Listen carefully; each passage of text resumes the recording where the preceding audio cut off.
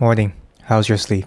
I love sleeping, but I never want to go to sleep early. I stay up late every night, regret it every morning, and then do it all over again. That's a quote that, although comically relatable, does describe a rather dark period in my life. It might seem hyperbolic to describe one's life period through sleep, but the difference between a hellish existence and a good one can truly rest just on a good night's sleep. And if you have bad sleeping habits, which is to say that you sleep poorly routinely, you might just be in such a bad state for so long that you've no longer noticed the fact that your day-to-day conscious experience is bad. And that was me for a long time. And then I came across an interview with a rich dude named Bryan Johnson, who is investing millions of dollars into a personal project about health. And he singled out that just out of all the protocols that he's ever done, the single thing that yielded the most return for his health is sleep. He prioritized sleep to such an extent that virtually everything he does during the day, what he does when he wakes up, what he eats, when he eats, how often he eats, virtually all these routines that he does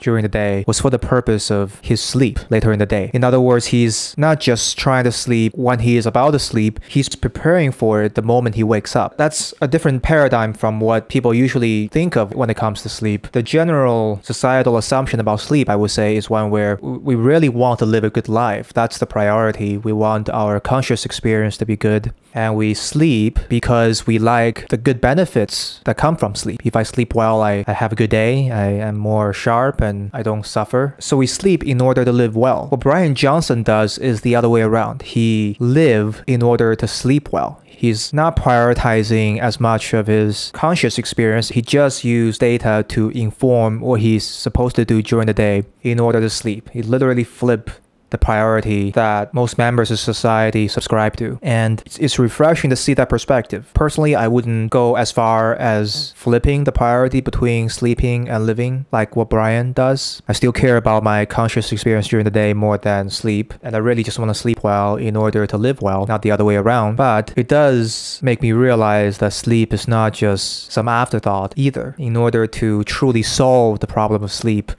I need to give it the priority it deserves. And I did. During the last year, I've researched and tried out many different protocols and tools. I think I finally nailed down a series of tools that I use that has drastically changed my sleep quality. And I would like to share them with you with the hope it will save you time if you are in the market for sleeping tools. Tool 1, morning sunlight. The moment I wake up in the morning, I try to get sunlight into my eyes as soon as possible. And this can practically take the form of a morning walk. When I wake up in the morning, I just get out of the house and walk outside where the sun is shining. When our eyes meets the sunlight, the moment it does that, it starts setting the circadian rhythm for the day. It basically registers the fact that you've woken up, this is the morning, and your brain is going to think that it's going to get tired after 15, 16 hours from that moment. So if you're exposed to sunlight for the first time too late in the day, then your brain will think that that's the morning, and it will make you sleepy 15, 16 hours from that point. That's obviously not good. So expose your eyes to sunlight as early as possible. I live in a small town called Vancouver, which is known for raining for 16 months out of the 12 months of the year. And the sun is obscured by clouds, obviously, during the rain, but during the winter months, it actually comes out quite late in the day as well. Comes out 8 or 9 a.m. in the morning, whereas I wake up at 5:30 every morning. So I'm taking full advantage of our modern science and engineering to solve that problem here. Behind me is it's known as a SAD lamp.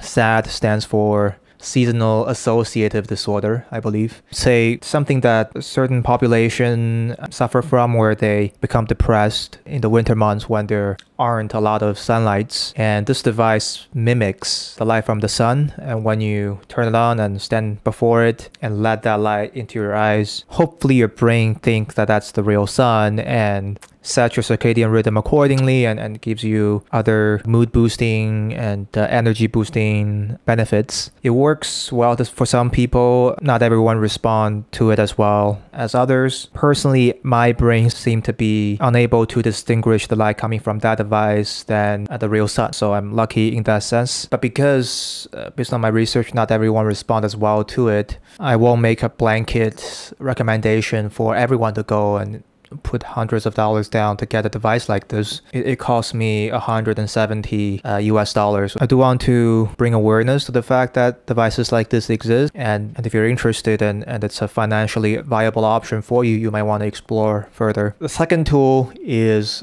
early exercise. Exercising in the morning has the benefits of setting circadian rhythm as well. If you combine this tool with the previous tool and exercise outside in the morning when sun is shining, that's all the better, right? Go for a morning run right after you wake up where the sun is shining. It's perfect. This might not work for everyone. For me, for one, it doesn't really work for my schedule. But on my day offs, when I could exercise in the morning and I do it, I do feel quite good throughout the day. So highly recommended for those of you who can logistically manage this protocol. The third tool is coffee. Coffees are awesome. Coffee gives you dopamine, or it triggers a release of dopamine in your brain, which helps you focus. As you consume coffee over time, it also increases the ability for the dopaminergic neurons in your brain to bind with other dopamine. So you get a larger effect from dopamine with the same amount of dopamine when you drink coffee over time. So it's an awesome productivity tool. Definitely drink coffee unless you're underage, in which case I'm not sure, consult with your doctor. But the timing and the dosage makes the poison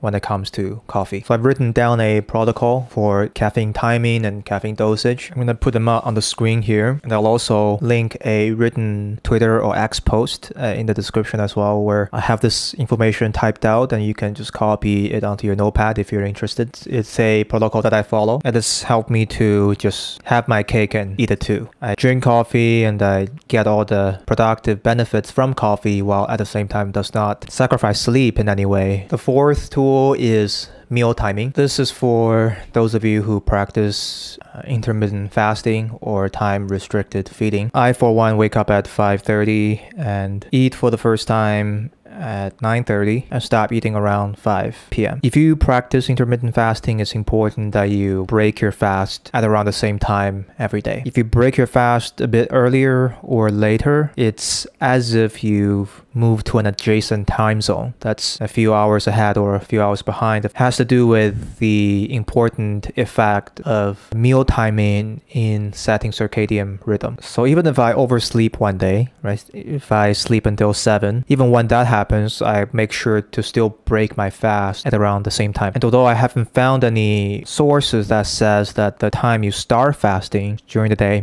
that is the time you stopped feeding, has big effects on circadian rhythm as well, I do find that it does for me. I don't know if that's actually the meal timing of setting the circadian rhythm that's causing this, or is it just I was too hungry for skipping the meal or too bloated for eating too late to sleep.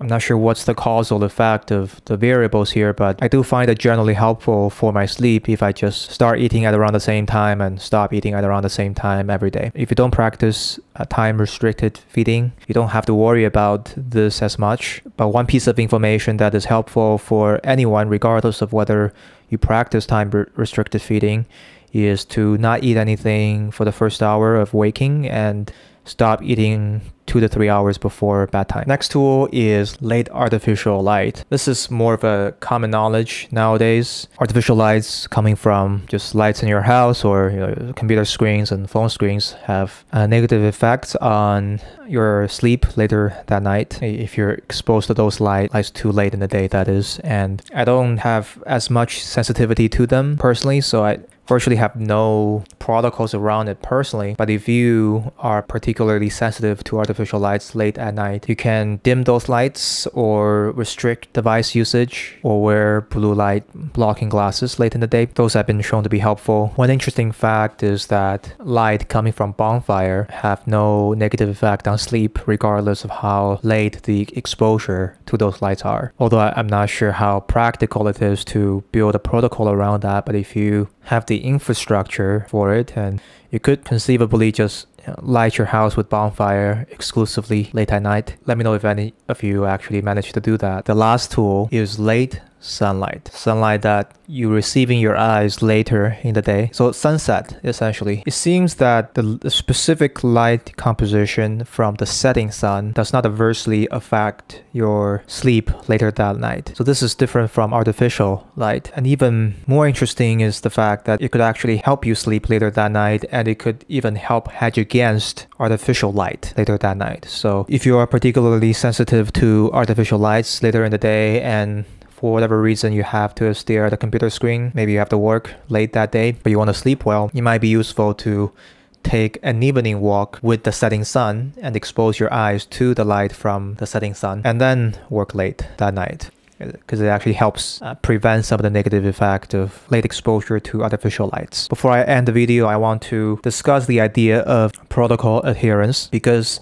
up until this point, I've mentioned a couple of tools that you can schedule in your days to help you sleep. But as with anything that's good for us, humans seem to have a tendency to not do them. It is one practice to know what to do. There is another practice to actually go and do it, to adhere to the protocol that you know is good for you. And that's can be more challenging to some people than others. For me, it is quite challenging. So here are two things I use to increase my adherence to protocol. The first is to proactively expect imperfection in following protocol. Back in the day when I used to expect perfection from myself, the moment I just deviate a little bit from the protocol, I start beating myself down. And beating oneself down is very draining on your willpower. And if you keep doing it, at some point, I find myself to just give up on the entire protocol. So a better way to prevent that is to just aim for imperfection. I personally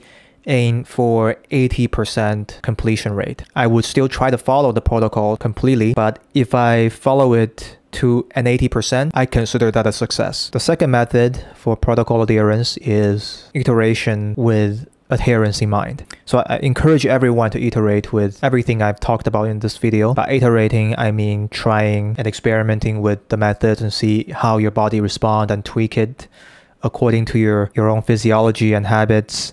But in the context of adherence, I would add that you also iterate and experiment not only on what tools have the best effect for you, but what tools allows you to have better adherence. So if you really hate a particular tool, it's just specifically challenging for you to follow a specific protocol. For instance, morning exercise. If you're just not a morning person and you have low energy in the morning and it's very difficult for you to bring yourself to the gym in the morning, then just don't do it. Don't just force yourself to do something just because it's good for you, but also take into the element of how likely you are to adhere to that protocol and change your protocol accordingly.